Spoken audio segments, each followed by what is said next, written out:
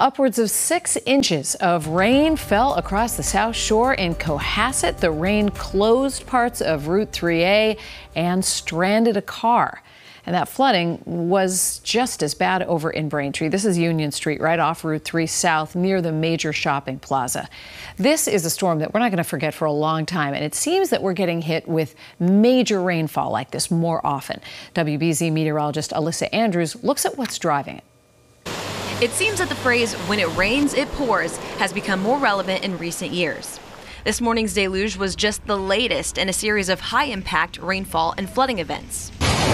2023 brought record amounts of rain with more than 17 inches in Boston in just July and August alone. That was followed up by the historic flooding that occurred in Leominster in September of 2023. More than 9 inches of water fell on September 11th, causing sinkholes, washed out roadways, and devastating damage to some homes.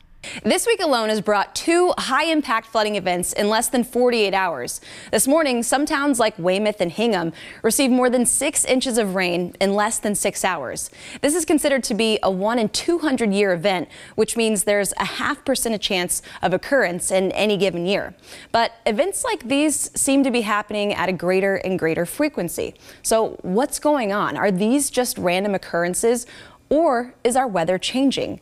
It is hard to blame climate change for any one single weather event, but the evidence is mounting. There's no denying that our climate is warming, and with each 1 degree increase in temperature, our atmosphere can hold an additional 4% more water.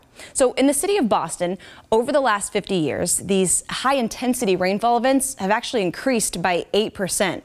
And over the last several decades, as the climate has warmed, the most extreme precipitation days have intensified in every major U.S. region, led by the Northeast at 60%. So the bottom line is we are likely to experience more weather extremes in the years to come, and events like this morning, now considered to be a 1 in 200-year occurrence, may be more commonplace. Alyssa Andrews, WBZ News. So a warmer atmosphere is a wetter atmosphere. Yes, it can be. So the potential's always there. You always still need a trigger, right? So sometimes, the ocean's always warm enough for hurricanes in the summer, but sometimes you have hurricanes and sometimes you don't. You still need the right things to come together to squeeze some of that potential out of the atmosphere.